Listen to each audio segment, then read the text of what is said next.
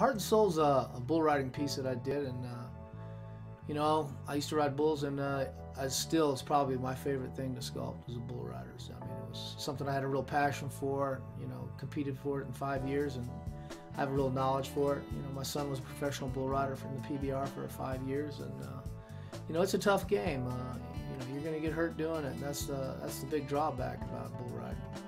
But anytime you have a love for something, I mean, you don't do it. You don't ride rodeo for money. That's for dang sure. It's not a very high-paying job, but you get kind of hooked on the adrenaline rush you get from it. And what I'm trying to show with Heart and Soul, you know, if you want to be a bull rider, you got to put your heart and soul into it. You got to give it all you got, and you got to do it every time you're on them, because you know what you're doing is very dangerous, and you got to pay attention to what you're doing. And you can't be weak of heart, and you can't be weak of soul.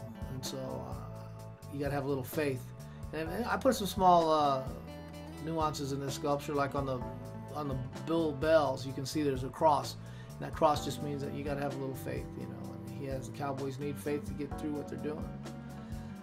And I really like the design of this composition. He's got his right leg out of him where he's kicking this bull. He's trying to move his feet. You know, you don't want to clamp down on these bulls. You want to keep moving with them as they bucking.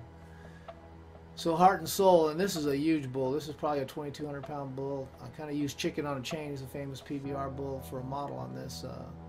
He weighs 2,200 pounds, and he's over 6'5" at the hump. So he's as big a bull as they make. So I thought this kind of lended itself to it. And, you know, bulls are all about humping horns, and this one's got plenty of it.